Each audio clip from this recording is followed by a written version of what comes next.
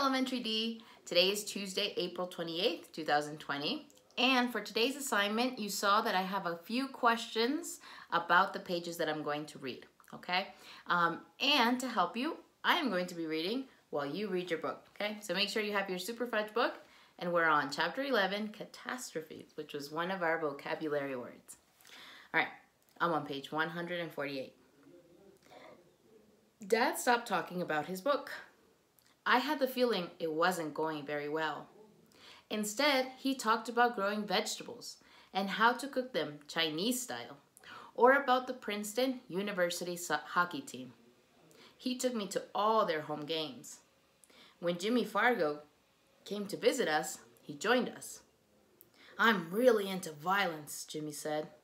I think hockey's a great game. It's a lot bloodier than football, and there are more fights. That's not what hockey's all about, Dad argued. It's a game of skill, of timing, of precision. Yeah, sure, Jimmy said. I know all of that, but it's still great to see the blood bounce on the ice. Okay, so Jimmy's a little aggressive.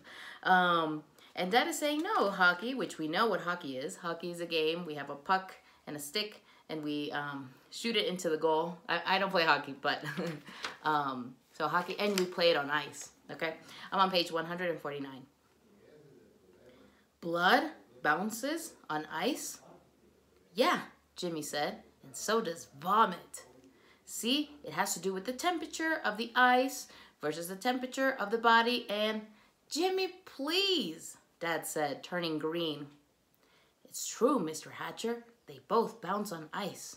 So here Jimmy's talking about how blood, we know that blood's inside of our body, and vomit can bounce on the ice, okay? And Dad is, he likes hockey because he likes the game, okay?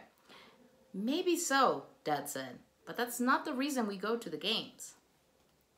I know, Jimmy said, but it's a nice side event. Dad shook his head and began to check off players' name on the list inside of the program. Jimmy leaned across me and tapped Dad's arm. I'm not a violent person, Mr. Hatcher. Don't get the wrong idea. It's just that it's a healthy way to use up some of my aggressive energy. Hey, Jimmy, I said. Yeah? Shut up.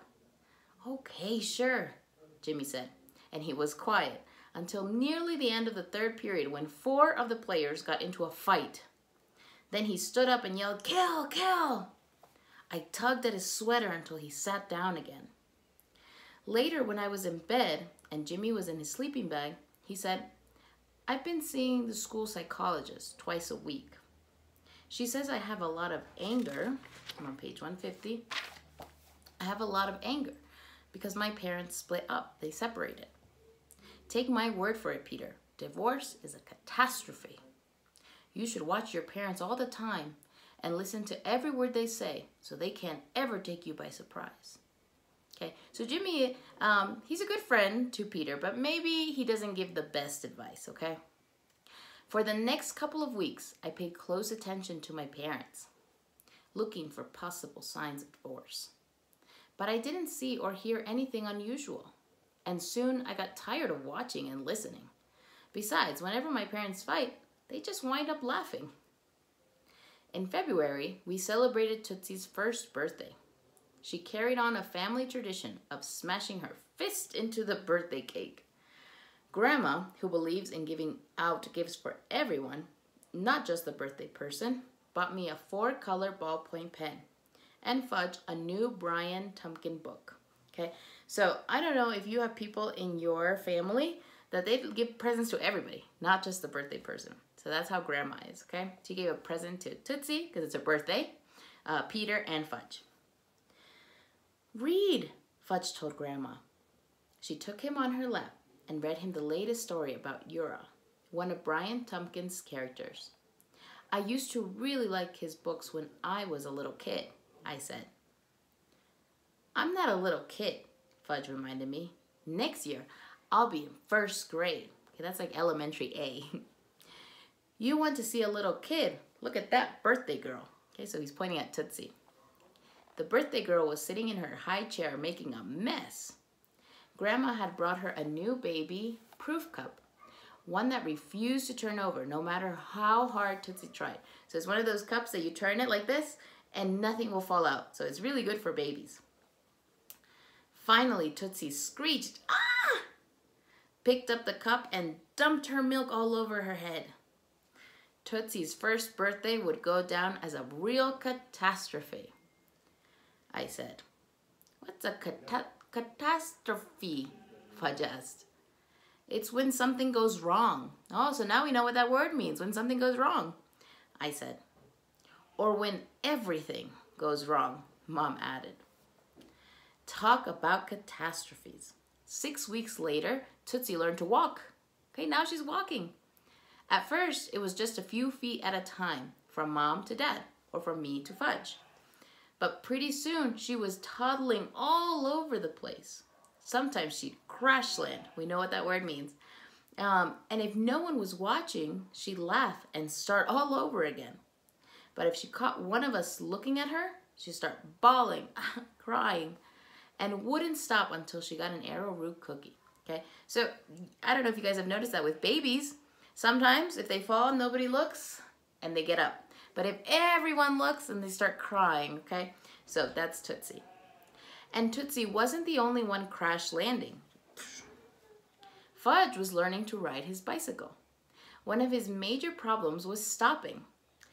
Instead of using his brakes, okay, that's to stop, he kept trying to jump off while his bike was still going. So he's riding his bike, and he just jumps out of the bike when he wants to stop. I was wrong when I told him he might get a couple of scraped knees, elbows, knees, and head more like it. He's going to hurt every part of his body constantly. But he refused to give up. He was really determined to get to ride to school. I really like that. Fudge wants to do this. Finally, toward the end of April, Mom and Dad decided that Fudge had mastered the art of bike riding well enough to ride to school with Daniel. So now he can do it. Who had learned on his front lawn just the way he had said he would, without a bruise or a scrape anywhere. So Daniel was very good. And it would have turned out okay if only Fudge had remembered to use his brakes to stop when he got to bike rack at school. But he didn't. So he crashed into the rack. The rack is where you have all the bicycles, knocking down a pile of bikes. Poof. And he wound up with his scraped elbows, scraped knees, and torn jeans. "Don't tell Mommy," Fudge said, "or she will never let me ride to school again." "I think Mom's gonna notice anyway," I said. "You're a mess." I carried him into the nurse's room. Miss Elliott washed off his cuts and bruises with peroxide. And when she did, Fudge let out a howl. Imagine if they put alcohol. Ah, it hurts a lot. Not that I blamed him. I could practically feel the sting myself. But Fudge didn't stop with one howl. He kept up, making such a racket. He's making so much noise. Ah! That Mr. Green, the principal, heard him and came running down the hall. "What's going on here?" Mr. Green said.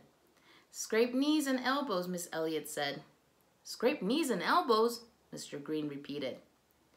"When I was a boy, I had scraped knees and elbows all the time. Used to roller skate and fall down week after week." Fudge sniffled and said, "Too bad you weren't any good at it." "Who says I wasn't any good at it?" Mr. Green, the principal, asked. "You just said you were always falling down," Fudge said. "That's because I took a lot of chances," Mr. Green said. "Now I want you to hurry back to your classroom because we're having a surprise visitor in a little while." "Who is it?" Fudge asked. "It's a very famous man. Someone who writes and illustrates children's books. His name is Brian Tumpkin."